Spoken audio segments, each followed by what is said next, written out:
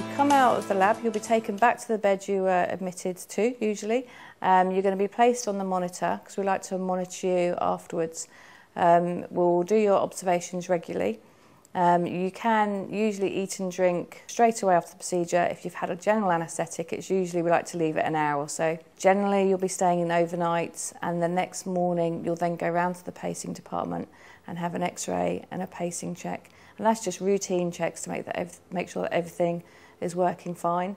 And the doctor will also go through those results with you.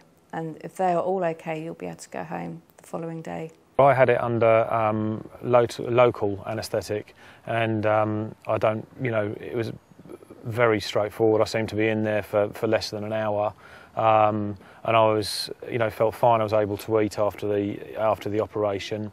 I can honestly say that I had very little pain from the wound at all, and I was out of hospital the following day. I think it's important to know that there will be some pain, that this isn't a painless operation. There'll be bruising and some pain around your shoulder area, but we do send you home with painkillers, and just general paracetamol should help. For the first few days, it'll be quite tender, your arm, but we do encourage you to try and move the arm so you don't get a kind of stiff shoulder. One of the most important things is not to lift your arm above shoulder level for about 4 to 6 weeks, and that's mainly because the leads that are in the heart need to heal properly. The pain can go after a few days, or it can last a couple of weeks, and you'll just feel that you're ready to do a bit more, and it's not bothering you so much. Some people will go back to work after a week or 2 weeks, and some people take a bit longer, they won't go back to work. Your first appointment is after 1 month, so a lot of people like to have that first appointment, that first check, and then they feel that they're ready to do a bit more and go back to work. I could have gone back to work probably after 6 weeks. My job is quite a physical job, so I had to tone it down a little bit. I'm a builder. But no, I'm still able to do work-wise everything that I was doing before, and I was able to go back to work in quite a short period of time. The wound is stitched in 3 layers underneath, and those stitches will dissolve, so there's no need to have any stitches removed. It's common sense to just watch the wound, make sure there's no redness or inflamed, there's no oozing.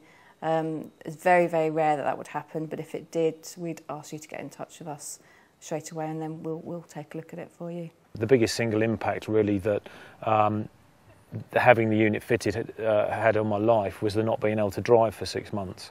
But now I don't really know that the unit's even there. I certainly can't feel it doing anything or anything like that, and can barely. When I look in the mirror now, it's time's passed and the wound is healed. I would barely even know that the unit was there either. You can't really see it. I'd like doing lots of training, running, etc. I'm still doing that now. I've just finished a 24-hour 3-peats challenge 2 weeks ago, and that went absolutely fine. Really enjoyed that. If it was one thing that it stopped me from doing was probably boxing, and I was getting too old for that anyway. So it's not really affected me at all. It's not stopped me doing anything that I enjoyed doing before.